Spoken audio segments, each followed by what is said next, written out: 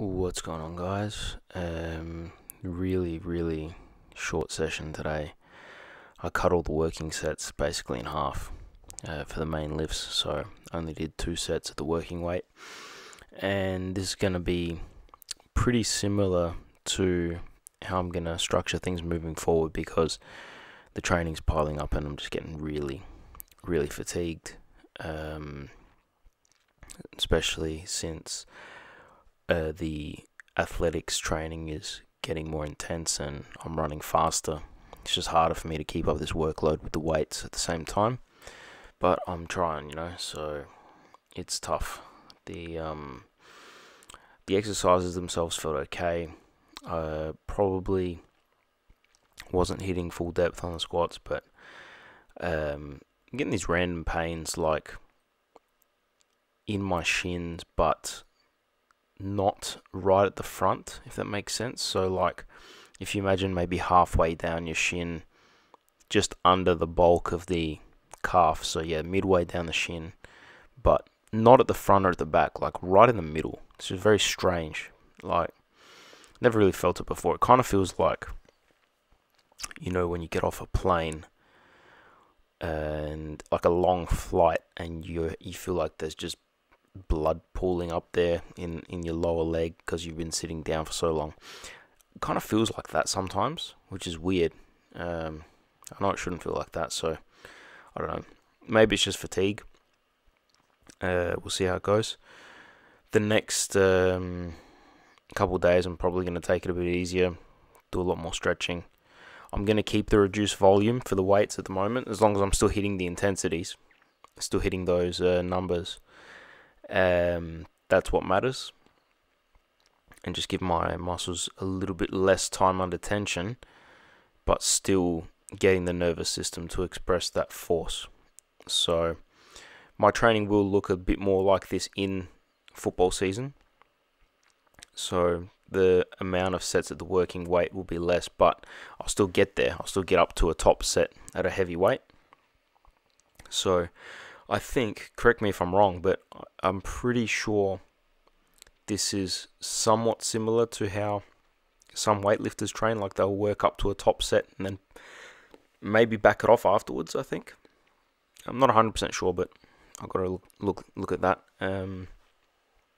Yeah, so I think the big positive from this session was that we had progression with the ab wheel rollout. So I did 2 sets of 6 with a 10 kilo weight vest, and so yeah, that 10 kilo weight vest makes a lot of difference, because I weigh 70 kilos and a 10 kilo vest is like a 14% increase in weight, I think, which is pretty significant jump. I probably should have started with a 5 kilo, but provided, if you go from the fact that I didn't fail on the sets of 6 with the 10, I'll stick with 10 kilos. But I'm yawning, Jesus. Yeah, the RDLs felt okay as well. I mean, a little bit of pain in my back, not good pain, probably because it's just everything's so tight and I'm just very stiff at the moment. The Nordics felt okay.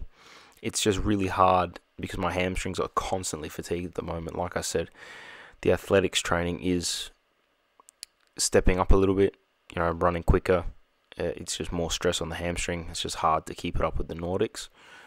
So this could just be a phase where, I'm feeling it a little bit. Maybe I need to sleep a little bit more.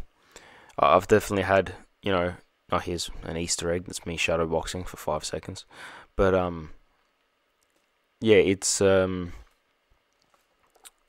definitely like not the most amount of work I've ever done in a training schedule, but it's definitely up there. I'm pushing myself with within the limits of my mental resilience and physical resilience and robustness.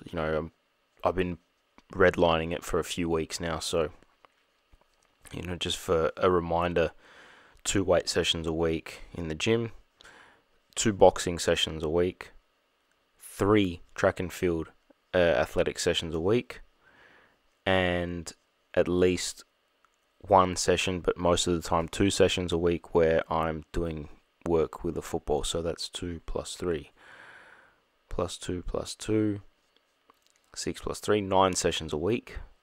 It's tough. It's definitely not a holiday, put it that way. But the side lunges felt okay again. Just sets of 6 at the moment on the accessory exercises. So the side lunges and the weighted vest rollouts. I think the weighted vest rollouts are a good step up. It's going to really help bridge that gap between the kneeling and the standing rollouts. Although I'm not sure if there's any other progressions I can put in between apart from just increasing the weight on the vest. I'll have to find another way to load it up. But yeah, I think positives and negatives. The negatives is probably that I'm not managing the routine very well in terms of my fatigue and, you know, ability to perform at 100% all the time. But it's just every athlete has periods like this where they're feeling run down, or they're feeling like they're overdoing it, or, you know, the recovery isn't 100% matching up with the intensity of training, and so they're wearing themselves down. You know, it's a good thing that I still did the session. It's better to modify rather than to skip it altogether. So we'll see how I'm feeling for the next one. Might just need to sleep a little bit better, and we go again. So if you've made it this far, thanks for bearing with me. Like and subscribe if you enjoy the content, or if you feel that it provides you any value, and I'll catch you in the next one.